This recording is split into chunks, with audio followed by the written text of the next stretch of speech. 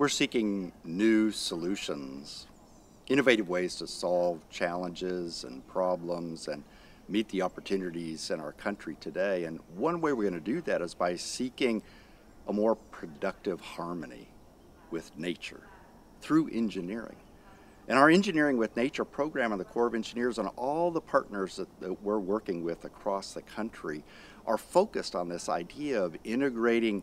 human systems and engineering with natural systems and nature-based solutions. And we're here in the Everglades with the Jacksonville District and the South Atlantic Division and the South Florida Water Management District and other partners seeking partnership in this space of engineering with nature and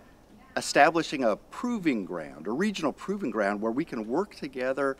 to suss out, to work out these new solutions and ways of doing business.